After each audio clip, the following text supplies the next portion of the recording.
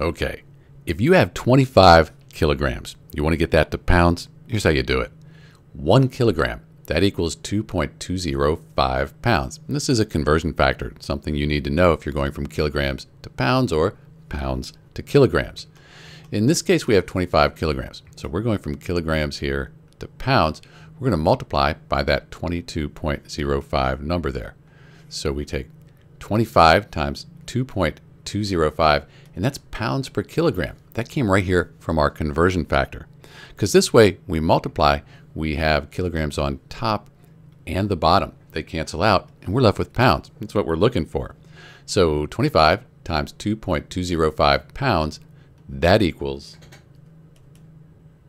55.125. I'm going to call it 55.3.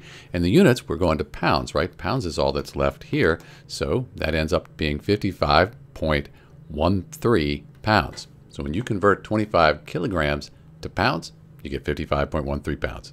This is Dr. B. Thanks for watching.